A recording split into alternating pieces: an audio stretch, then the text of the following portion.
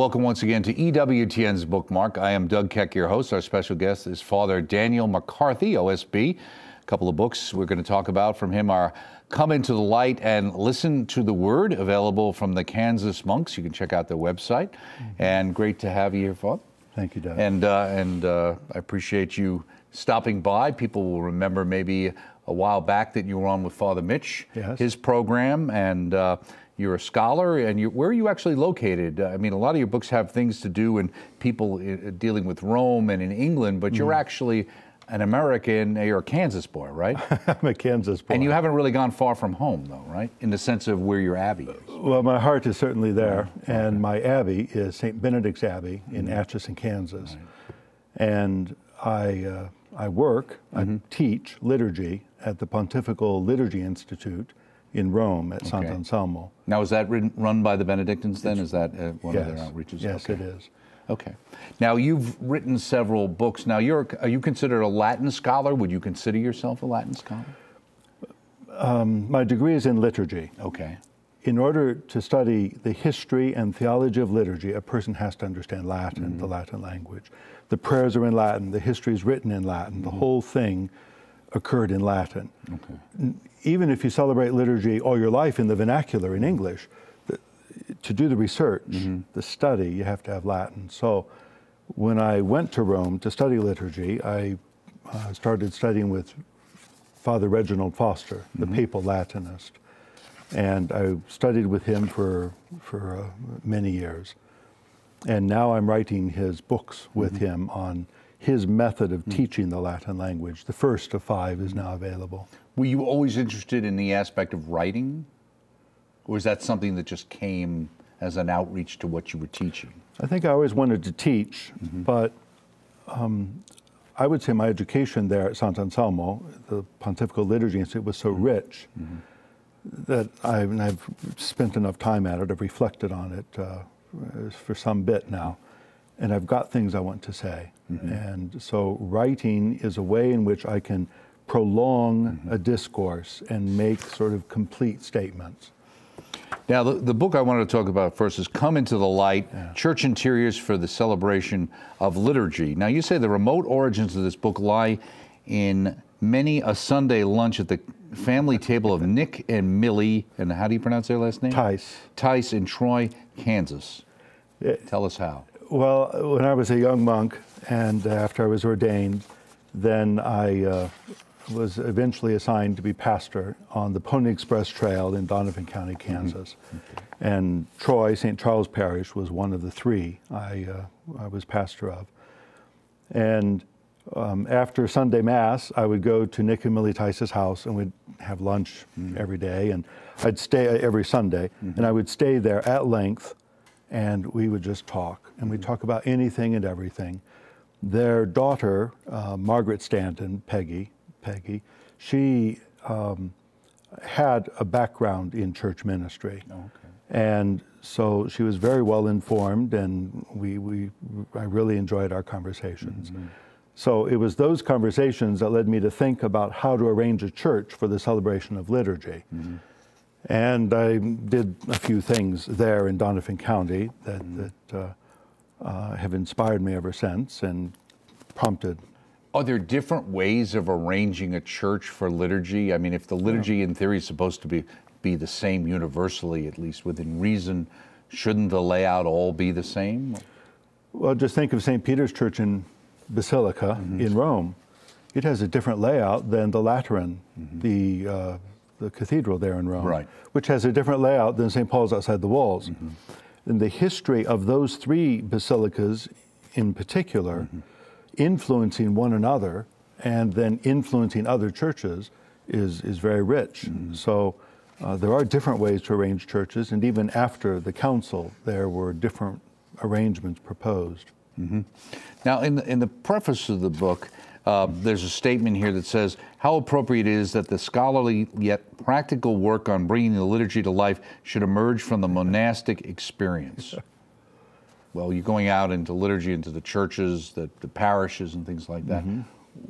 Why is that connected to the monastic experience, which seems to some degree otherworldly or not part of the regular culture?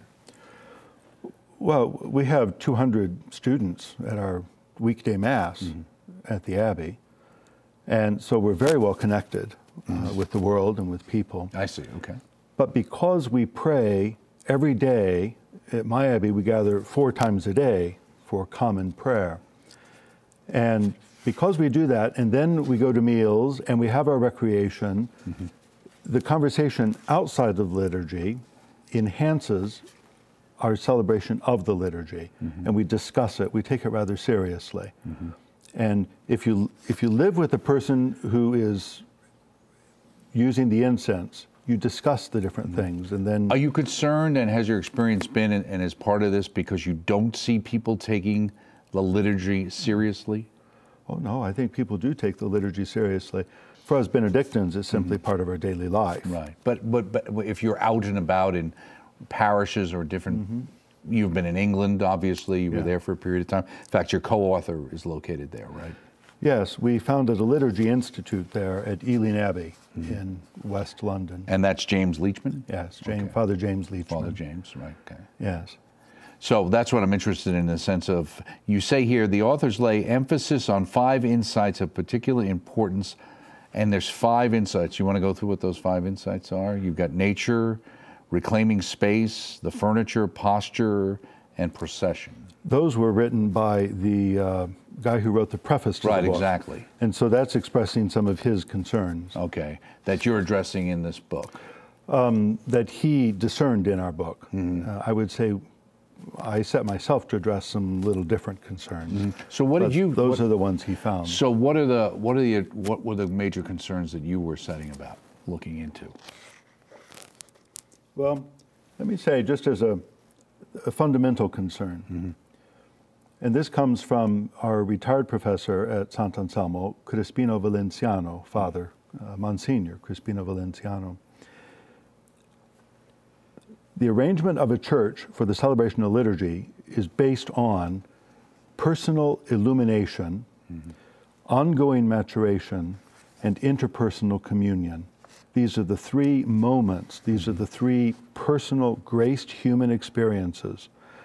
And personal illumination occurs in the sacrament of baptism, celebrated at the font, with the architecture of the baptistry surrounding it. Ongoing maturation is celebrated with the Word of God proclaimed from the ambo in the hall of the church, and the reflection on the Word of God, and even the prayers as a response to the Word of God. And then the third moment is interpersonal communion, of course, the Lord's Supper, celebrated at the altar with its ciborium or baldachin, on its dais and its architectural surroundings. So these 3 graced human experiences are the foundation, I believe, of the arrangement of a church for the celebration of liturgy. And what does that have to do with how your father would prepare to go to Mass and lay out his clothes the night before? Oh yeah, well, it's so simple, and this is the way, even without thinking, we do this. They would walk down the hill in St. Joseph, Missouri, down the bluffs to Immaculate Conception Church. Now it's a museum. And they would enter through its doors with the twin towers there, and they would pause at the baptismal font and celebrate a memorial of their baptism. They would, with the baptismal water, they would bless themselves, and they would say their profession of faith in a short form, in the name of the Father, and of the Son, and of the Holy Spirit. And so both the ritual and the profession make the memorial of our baptism. Now people do that as a matter of course. Catholics go in, and in fact, on their way out, many times they do it. But I'm not sure most people realize that that's what they're doing, in a sense, right? And that's why I think it's important to have the baptismal font there. Okay. And to have baptismal So there's a direct waters. Connection there. Then people will understand. I see, okay. We do it all the time and without thinking, and then when we reflect on it, the meaning becomes so clear and so rich because we do it all our lives long. And if it's the baptismal water, well then the family would process down the aisle to where they were going to sit. And they would listen to the word, and that's part of the ongoing maturation in the Christian life. They'd hear the homily, and offer the prayers, and then they would continue the procession from their home all the way up to the altar where they would share in communion. Mm-hmm. And then after receiving communion, we turn around. That's when the procession begins to return back to our daily lives. Mm-hmm. We pause for prayer and a blessing, dismissal. We pass by the baptismal water. We go back to our daily lives. This is the basic processional mm-hmm. movement of the Eucharist. Mm-hmm. Now, in the book, you also have this targeted to different members of the church members, church building communities mm-hmm. can use, so actually utilizing the particular material you have in here. You also talk about the way you arrange the book, which kind of relates to how you also talked about the layout of the church, right? Yes, that's right. And so you've got the illumination in the baptistry, yeah. coming to personal enlightenment, coming to awareness and greater insights at the different stages of one's life. And that's what you deal with in the beginning of the book, having to do with the baptistry in chapters 3, the font itself, and then you move on later, as you indicate, with the maturation. You also talk about the 6 dimensions, yeah. and one of the things that struck me with that, you dealt with initially was the sun's course throughout the day. Yes. I never ever really thought about, I mean, and we talk about, mm-hmm. which should be facing east, etc., and those but the idea in relation to the sun, is that connected to that, or what is your sense of the movement of the sun in relation to the liturgy? Well, where does the sun rise? Mm-hmm. And in the east, of course. You just mentioned facing east, right? But actually, it's facing the sunrise. Mm-hmm. That's the origin. In the Latin, oriens, ad orientem, it means toward the sunrise. Mm-hmm. And the whole thing is originally associated with the sun. Mm-hmm. Well, the movement of the sun from its rising to its setting establishes one long axis for the whole day and for a church even. The midday sun shining across the church establishes the cross axis of a church, and the height of the midday sun, reflected in the height of the building mm-hmm. and its opposite below on the floor, establishes the vertical axis of a church, the third axis. Mm-hmm. And then the movement of the sun itself in time is the fourth dimension of a church, and it can structure processions. Mm-hmm. Okay, that's interesting, because again, those are the kinds of things that I'm not sure most people walking around their local parish is connecting to. So it's interesting that there's these aspects behind it that, at least in your mind, should be there, even if maybe they haven't always been there. Well, they can be developed. If you use uniform lighting in a church, you're perhaps not going to notice all of this. Right. But if a church is well designed, then the natural lighting is going to enter into the church and will make a difference throughout the day. Mm-hmm. Now you go on chapter 16, you talk about that chapter reclaims the presider's chair as the chair of the teacher and the place for the homily, because the ambo is rightly reserved for the proclamation of the scripture. Why don't you pull that apart from us when we say reclaiming the presider's chair, and also the difference between referring to something as an ambo or just like a lectern? Well, I'd like to tell you the difference, explain it mm-hmm. for a moment. A lectern has a function. It holds a book. Of course, it's the lectionary and it's the Word of God we're proclaiming from it. It's rather important, but it still is a functional mm-hmm. piece of furniture. An ambo has a symbolic structure that a lectern doesn't have. And the easiest way I can explain it to you, I have to sing though, and I've never sung on air before. Okay. But Easter Sunday evening at Vespers, the first antiphon in the monastic tradition, as we sing it in Atchison, Kansas. The angel of the Lord came down from heaven, rolled the stone away, and sat on it. Alleluia, alleluia. What did the angel say early in the morning on the third day, on Easter Sunday morning? Mm-hmm. The angel said, "He's risen. He's not here." To whom did the angel say it? To the women who were bringing the myrrh and the spices, the myrrh-bearing women. They had lost everything in this tragic death of Christ. And they came in their desperation to offer one last act of compassion. Right, anointing. Basically. Anointing. Right. Anointing the body. And the angel encountered them, rolled the stone away, sat on it, and said, "He's not here." And the angel told the women, "Go and tell the disciples." An ambo is where we fulfill that command of the angel. It is a monument of the empty tomb from which we tell the disciples, we proclaim the good news. And all Scripture proclaimed from the ambo is interpreted in light of the resurrection. Mm-hmm. Now, there used to be at one time, in some churches, a dual ambo. And now is there, and sometimes they still exist, but where sometimes the singer would sing or leader of song versus one ambo, but you're really supposed to use, has that changed, or is that a design change, a liturgical change? Well, we're talking about different things. Right. You're talking after the council. Right. When they said, let's face the people, and they put an altar forward, and from the gospel side of the altar, they put a lectern. Okay, right. They called it an ambo. Ambo, but... And from the epistle side, they put a lectern, may have called it an ambo, I don't know, Right. and proclaimed the scriptures. Right. And then as time went on, I think the two of them developed into one. Okay. And a lot of parishes just had one and put the chair on the other side, or now sometimes the musician sings the psalm there. Right. Those don't have the symbolic structure of an ambo. Okay, that's why I was wondering. The empty tomb. Okay. Now, there are ancient churches in Rome that have preserved their medieval ambos, and they have different balconies for proclaiming the gospel and for proclaiming the epistle. I see. And now, after Vatican II, we also have the Old Testament reading. Right. We have 3 readings on Sunday.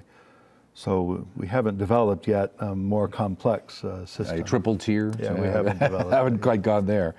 You also, in chapter 21 in the book, you say, unmask the modern tendency to place the altar in the geographic center of the church, centered under its dome or crossing. In contrast, the Roman basilicas of the Lateran, St. Paul's outside the wall, still preserve altars that are off-centered toward the nave, not centered under the crossing, or located at the entrance of the apse. So the fact that you refer to unmasking the modern tendency would lead me to think that you have concerns about that practice. Well, if you go to St. Peter's Basilica in Rome, people think the altar is in the very center under the dome, but it's not. It's set back ever so much so that a line from the center of the dome passes directly in front of the altar and the baldachin as well, down into the lower level where the tomb of the apostle is. Okay. This vertical axis of the church is left empty and free in St. Peter's, even though the altar is so close to the center. The vertical axis is a place in which we can express our self-transcendence from a former way of life into a new communion. There, St. Peter transcended this earthly life to join the heavenly communion. There's an expression of it.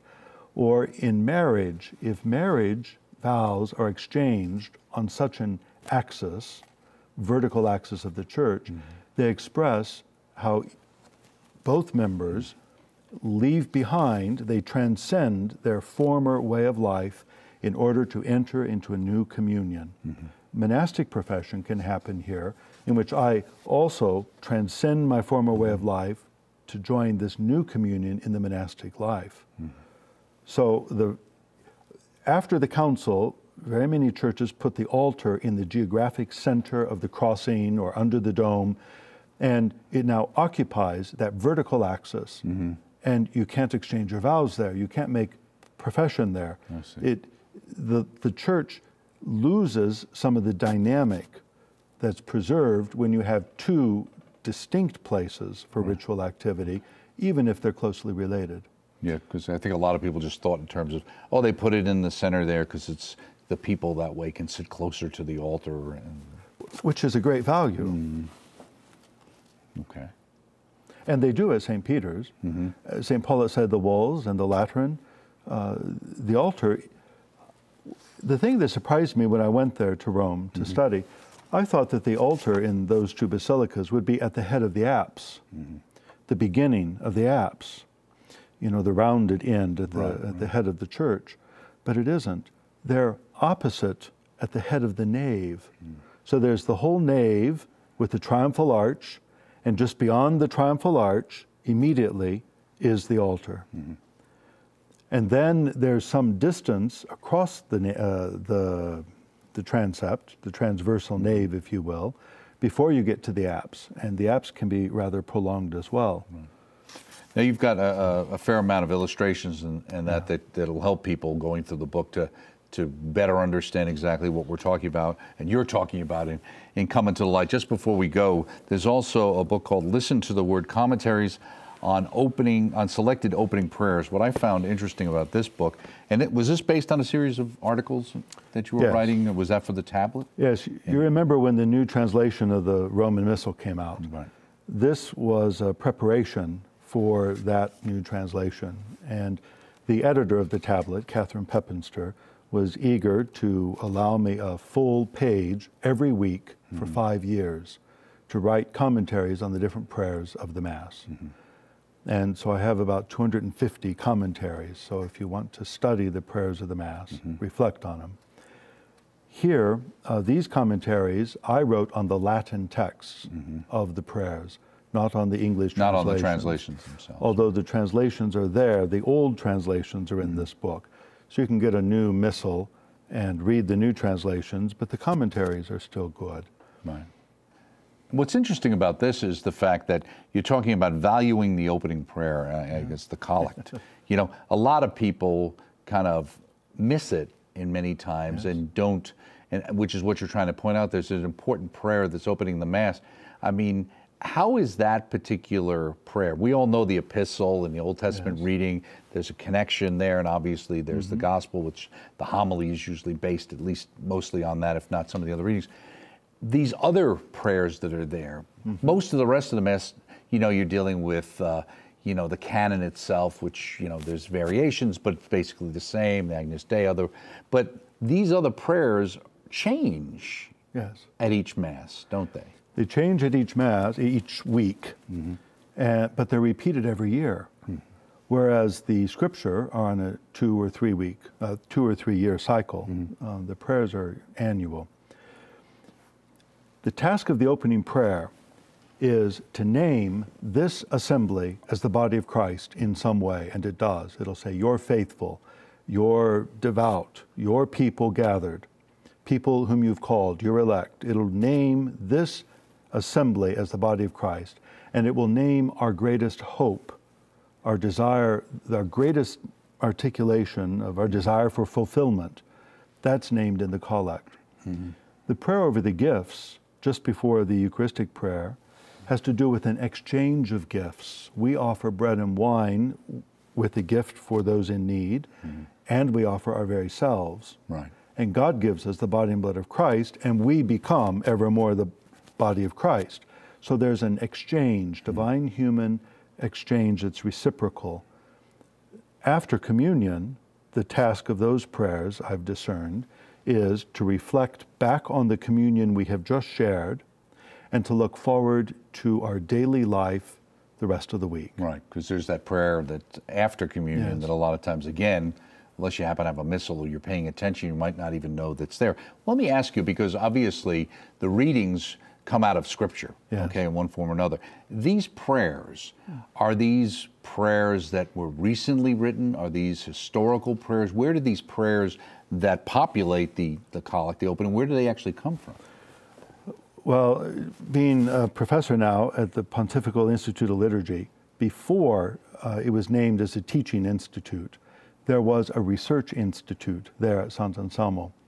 And the scholars did the research on the early Roman sacramentaries. Okay. The Verona collection of Mass booklets, the papal sacramentaries from the 7th century and following, the Roman parish sacramentary, the Gelasian, used in the parochial liturgy in Rome. Right.